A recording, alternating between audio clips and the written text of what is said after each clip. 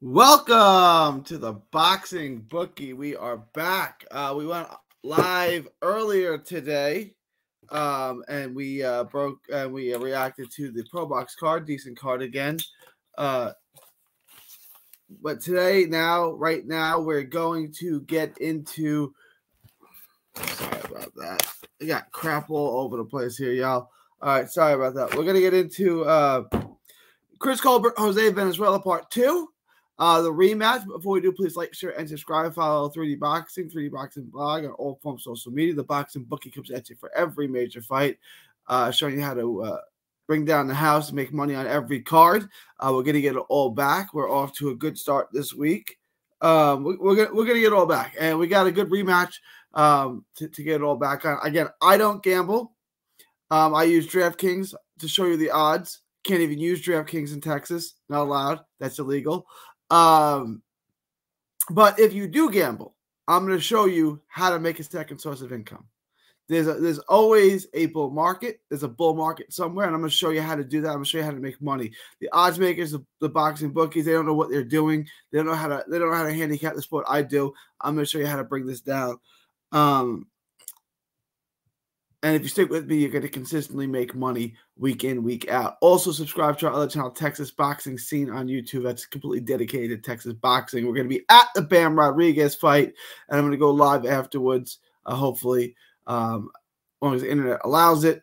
We'll react to that live as well. All right, let's get into let's get into today's show. All right, Chris Colbert got a lot of people, and I'm a truther in this. I thought Chris Colbert eked out a decision. Very close, could have went either way, but I thought he eked out a decision with Valenzuela. Most did not. Teddy Atlas went ballistic. I thought that was ridiculous. It was a very close fight. I thought the judges got it right. Valenzuela is long. He's rangy, but he can be clocked. He's flat-footed. He leaves himself so wide open, and he's pretty slow. He's got excellent power. He's an excellent body puncher. He's a good, he's what you would expect from a long, tall Mexican fighter. He's got a good right hook. He's southpaw. Really good diverse attack. Head body, mixes up speed, mixes up punches, mixes up combinations. Sometimes one shot, sometimes 3 shots, different speeds, different tempos, different levels. He's really, really good at that. He changes levels exceptionally well. He's a good offensive fighter. He's a good offensive fighter. He's an excellent body puncher. He's just easy to hit. In the first fight, he knocked Colbert down right away, got up on the scorecards, and I think it took Colbert a while to calm down. It took him a while to calm down, settle in, get in the fight. Now Colbert, once he did that, I thought changed the momentum of the fight, won the second half of the fight, eked out a very, very close decision. But he needs to land, Colbert switch hits. I expect him to be in the southpaw stance, and when he does, he needs to land with that right hook because it's so wide open. And he needs to stay off the ropes. He just gets these lulls, right? Like he did this with Garcia too. And like he'd be winning the round, and then he was just getting this lull. And Garcia would whack him and rally, and you saw Valenzuela doing the same thing. Like if he just stays busy, like he's got enough power. He's not a big hitter, but he's got enough power where he can make you respect it, right? Like you can't like Reed just talked about Devin Haney, right? Like it's that quick kind of power where you just kind of have to respect it. And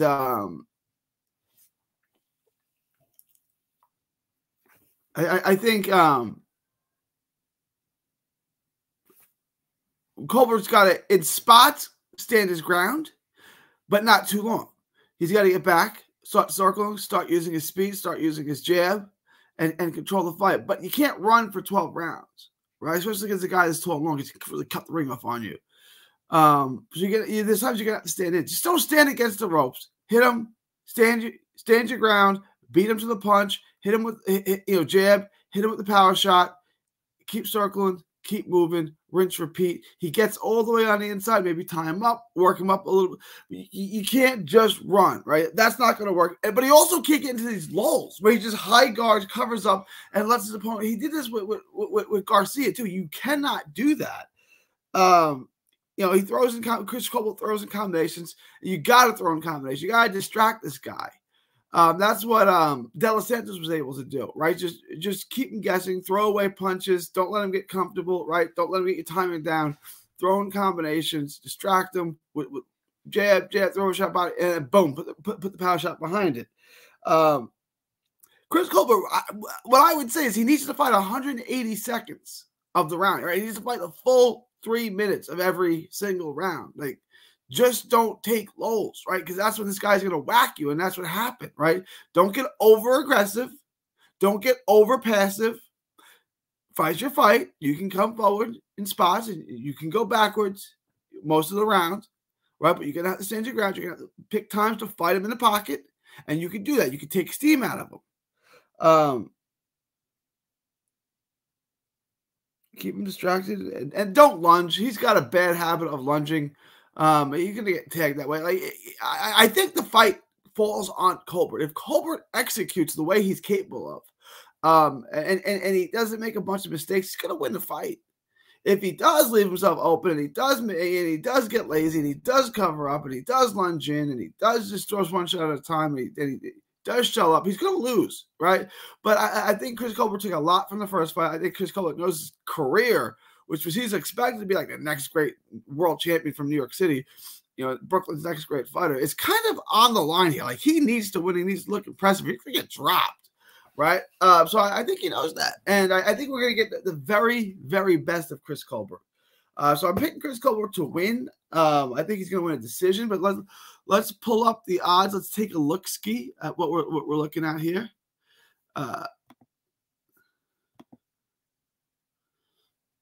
All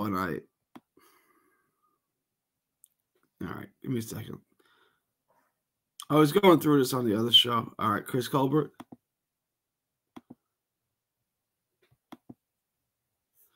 So I'm taking Chris Colbert by technical decision, by decision, technical decision. I'm taking Chris Colbert on points. And that's paying plus 180.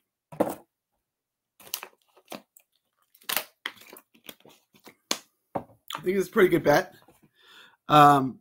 Take the over 10.5.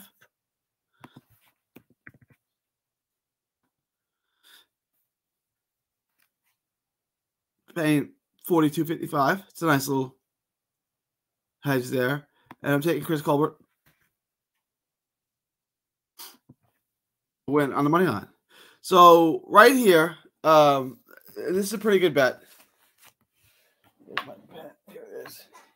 So what are we looking at? We're looking at 180, 285, and 42, 7, 12, 327.55. So $3 bet makes you 327.55 if Colbert wins on points. Colbert wins on points, you get 327, 300. If you wanted to, you could get rid of the over 10.5. You could drop that. It makes your net a little better, right? Because at that point, a $200 bet would make you 285. Wow, that's pretty good. That's pretty good. Chris Colbert on points here is the really best bet here. So I would do that. Take Chris Colbert. You could drop. Because Chris Colbert, I would leave it like this. Chris Colbert's not going to knock him out. You could get rid of Chris Colbert on the money line and make a 2x bet on Chris Colbert by technical decision if you wanted to. You could do that. I'm going to do this. Make it half and 1.5.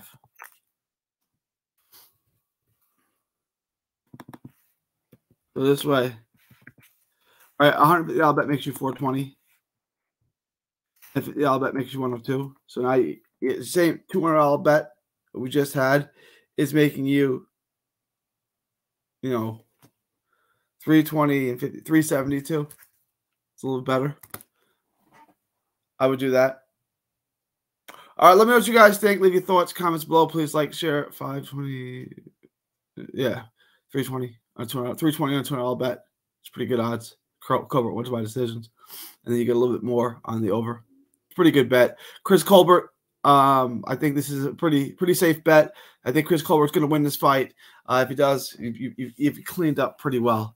Let me know what you guys think. Leave your thoughts, comments below. Who do you think won the first fight? What are your thoughts on the second fight? But this is how we're going to make money. Again, the boxing bookie comes at you for every major fight, showing you how to bring down the house, showing that there is a bull market somewhere. Please follow me, all forms 3D Boxing blog, also on Texas Boxing Scene. That's completely dedicated to Texas boxing.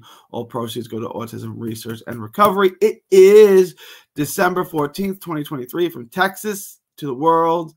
Thank you, and God bless. Don't miss a tweet, post, story, or video. 3D Boxing is on Twitter, Instagram, and Facebook. Hit the subscribe button now to stay inside the ring.